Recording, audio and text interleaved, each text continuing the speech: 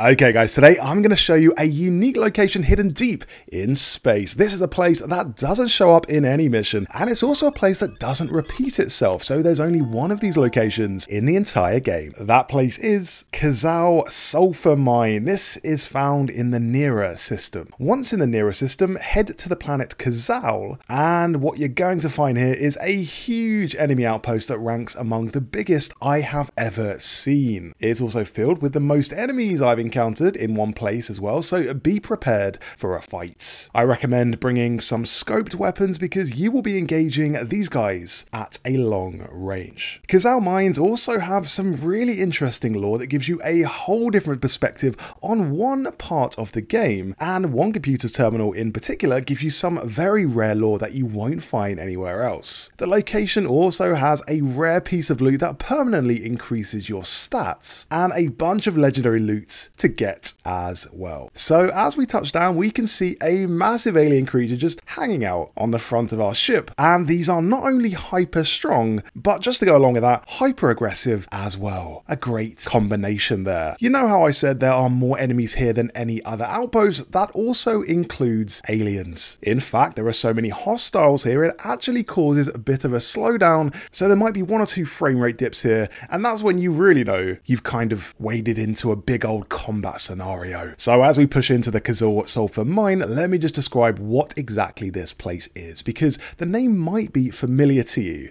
That's because Lynn actually mentions this location at the start of the game when Barrett arrives on Vectera. She says it's where her and Barrett actually mined the first ever artifact humanity discovered. So it's quite an important location in the grand scheme of Starfield's story. And inside the actual base itself, we will find her diary entry that contains in detail her daily log of activities in the mine, which is actually pretty interesting. And I say that as someone who's not hugely invested in the lore of Starfield, but it is a fun little read. As you can see, there are tons of enemies around, and these are all Varun Zealots. And this is why I said scoped weapons are good, because this area is absolutely huge. With the right weapon though, you can get some high ground and scope them from above, so you don't really have to get close to them at all. Just zoom in on your scope and fire away. And if you're lucky, you might even get one of the aliens native to the planet involved in the fight, at which point they will engage with the Zealots and act as a big old distraction. The reason the Zealots are here is because of the proximity to their home system.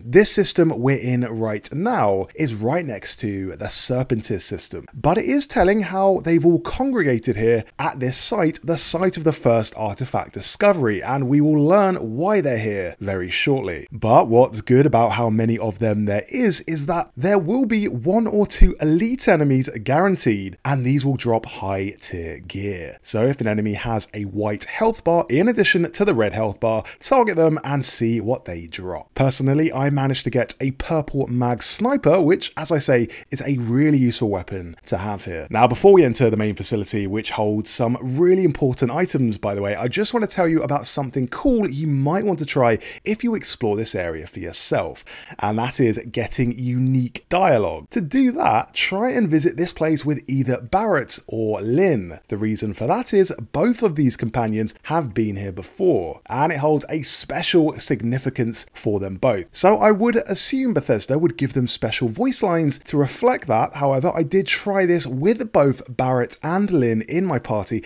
and neither of them had any unique lines to say. But hey, maybe I just missed them. So I'll throw this over to you guys, get either of them in your party, and explore this place, and it might unlock some extra voice lines, shedding some more light on the story. If you wanted the quickest way to get someone as your traveling companion, hit the ship menu, then bring up the crew screen by pressing Y. Now assign them to your current ship by pressing A. Finally, make sure you go up to them and talk to them and ask them to accompany you. That ensures they'll actually follow you out of the airlock. I've been waiting for you to ask. Otherwise, they'll just wait in the ship and probably have a little snooze. But anyway, let's get inside that facility and see what it holds. Firstly, I'm going to show you where to pick up a Varun scripture. Now, these are incredibly rare pickups that permanently boost your stats, and there are only 11 of them in the entire game. This one we're going to get is number 7, and it gives you a permanent 5% and 1% boost to your sneak and melee. So these things are well worth picking up. It's not randomly generated either, so it can only be found at this one single location. The second thing you want to look out for is the computer terminal. This gives you loads of lore about Lynn and Barrett's time at the mine and basically explains what happened immediately before the start of the game. So just before you're introduced to Barrett for the first time, this is what he was up to. And according to Lynn's diary, she has 7 entries in total, what he was up to was uncovering the first ever artifact. Lynn reveals how Constellation paid an astronomical amount for the mining expedition, and at one point a member of her team accidentally dug into some sulfur and their suit got melted.